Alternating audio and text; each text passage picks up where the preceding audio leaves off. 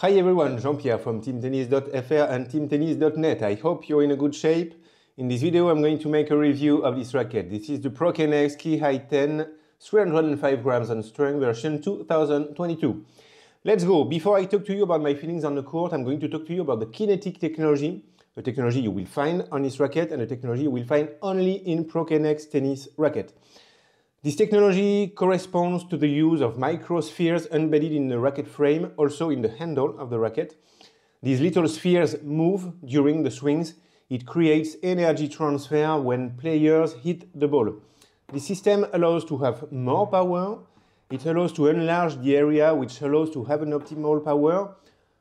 Most of the time, when you off-center the ball, you lose power, and with this system, it allows you to lose less power than with other rackets that don't have the kinetic technology.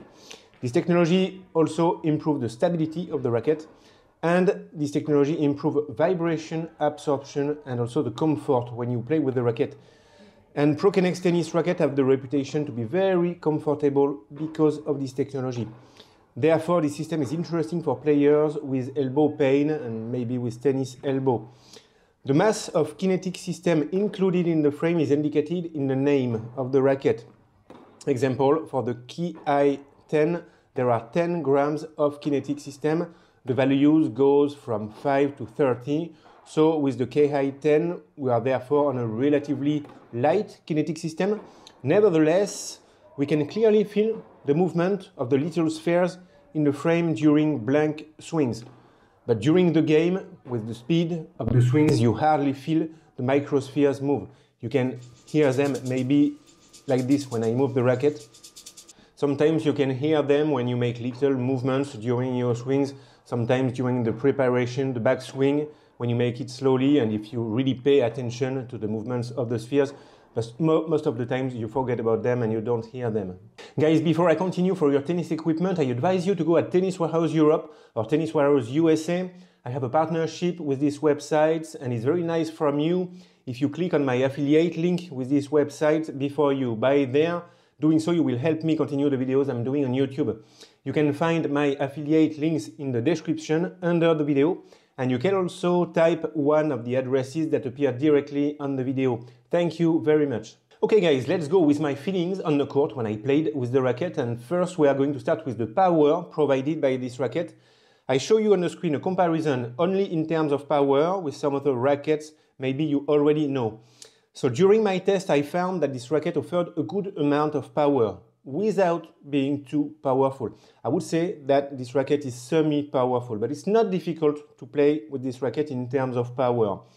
On my forehand, on my backhand, I had a good compromise between power and control. I had a good dose of power without feeling like I had to force my shots. At the same time, I had a fairly satisfying level of control. But, there is a but. As the session went on, I felt the slightly high swing weight of 331, which gave a slight feeling of weight at the tip of the racket, which made it a little difficult for me to accelerate the racket. Not very bothering, but the feeling was there. I would recommend this racket more to players with fairly large swings, okay, relaxed large swings, who know how to use the weight of the racket to produce power without forcing too much. Pay attention to that. On the backhand side, I was less bothered by the swing weight because my backhand simply is better than my forehand, more relaxed. So it was better on my backhand, but still I'm more comfortable with rackets that have a little less weight in the head. On my serve, a weak point for me in terms of power, I felt quite correct, but again, the weight at the head made it a bit difficult for me to accelerate the racket head. So again, a good technique is required, pay attention, with large, loose and fluid swings, okay? And finally, I would say that this racket is semi-powerful. Okay, now we talk about the access to spins, slice, topspin with this racket. On my slice backhand, I had excellent feelings, nothing more to say. Concerning topspin, I had excellent sensations from the baseline. Access to topspin is easy without being particularly exaggerated. On the serve, I had good access to slice, no problem. A little more difficult for the topspin serve, but it was okay, especially since the topspin serve is not a strong point, a strong shot in my game. Overall, I found the access to topspin quite correct with this racket. Okay, now we talk about the maneuverability of this racket. This is interesting. The balance of the ProKennex Ki i10 is located at 32 centimeters unstrung, which is equivalent to a neutral balance. But we must also pay attention to the swing weight of the racket when we think about maneuverability. The swing weight has a value of 331 for a strung racket. It is slightly high, it produces a slight feeling of weight in the head of the racket, and it reduces the maneuverability a little. Throughout the session, I was slightly bothered by this feeling at the head of the racket, which caused me to lose a bit of swing speed, especially on my forehand, as I said, where I don't always have a very large and relaxed swing, so pay attention to that. The maneuverability of the racket will, in my opinion, be fine for players having rather large and loose swings, and players also who don't only play with the wrist, with their forearm to accelerate the racket. Personally, I liked the shape of the racket, an oval shape, which gives me a little more maneuverability than rackets with a more rounded shape. That's interesting, also the shape of the racket for the maneuverability. Overall, the maneuverability is therefore correct, but beware of the weight in the head of the racket, which can reduce a bit the maneuverability of the racket. Okay, now we talk about the comfort, a strong point for this racket. I found the comfort excellent with fairly soft feelings and good vibration absorption. It was very nice to play with this racket. I wasn't bothered by the noise of the kinetic technology, the microspheres moving around, but I imagine it may disturb some players, I don't know. So in a doubt, test the racket to see if it bothers you. Despite the shape of the oval head, not rounded like many current rackets, I found the tolerance of the racket very good also. So now to conclude on this ProKennex Ki i10 305 grams unstrung, semi-powerful racket, a bit heavy, maneuverability okay, but be careful with the maneuverability of the frame if you don't like to feel some weight in the tip of the racket.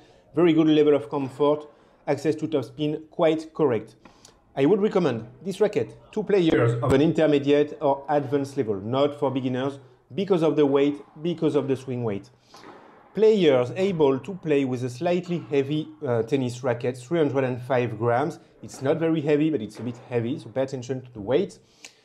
And players looking for a little feeling of weight in the head of the racket. Players who want a racket with a good power level without having the highest power level. The racket is not extremely powerful. Players with a good technique, I would say rather loose swings. Players able to use the weight of the racket to produce power without forcing too much. Players with a semi-powerful game. Players who want a correct access to topspin. Players looking for a very comfortable racket. Players maybe having elbow pain.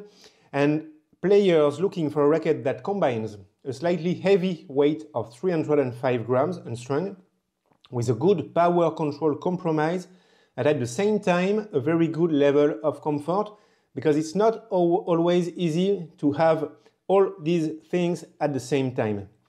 Guys, thank you for watching this video. I hope it will help you if you're looking for a new tennis racket. Feel free to ask me any questions in the comment. Have fun playing tennis and I see you very soon in another video. Take care. Bye bye.